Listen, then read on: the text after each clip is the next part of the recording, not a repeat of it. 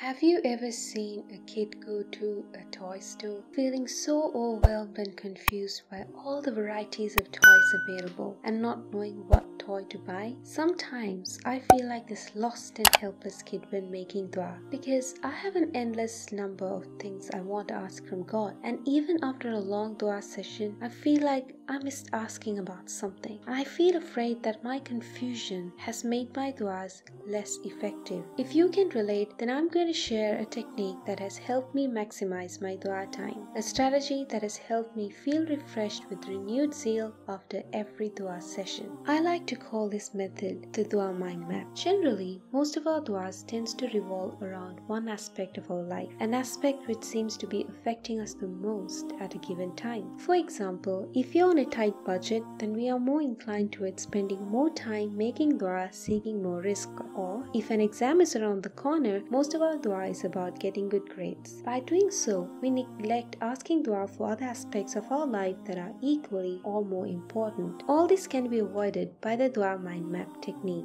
This strategy helps us make a well thought out, wholesome dua list. It will not just help you cover all the aspects of your life, but it will also help you memorize your duas so you can ask them in every salah, in every sujood, and anytime you want to make dua in the little pockets of time you get in your busy life. This strategy has 3 steps. Step 1 is to brain dump all the duas you want to ask under the different aspects of life. The different aspects I came up with are spiritual, legacy, personal growth, finances, and family. Once you brain dump all the dua under a particular category, review all your duas and write 1 or 3 maximum comprehensive duas under each category. Step 2 is to doodle an image. When we memorize our dua, one of the problems that may arise is us becoming monotonous with the duas after some time. We might begin to make dua unconsciously purely from the mind map that gets by hearted. To avoid this, instead of teaching our mind to remember words of our dua, we are going to imprint an image. When I say think of a cat,